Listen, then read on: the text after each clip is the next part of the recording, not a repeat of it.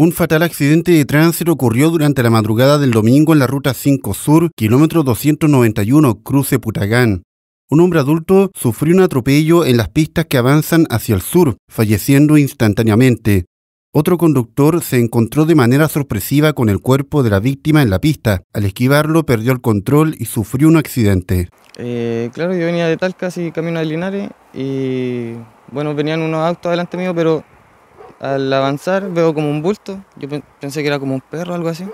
Y al acercarme más veo ahí como ya la persona como tirada en el suelo. Y ahí le saco el quite como rápido y eso me hace hacer como un trompito. Di como un trompito, claro.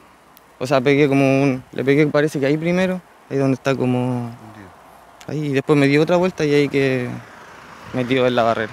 Las causas del atropello son materia de investigación por parte de la CIAT de Carabineros de Talca.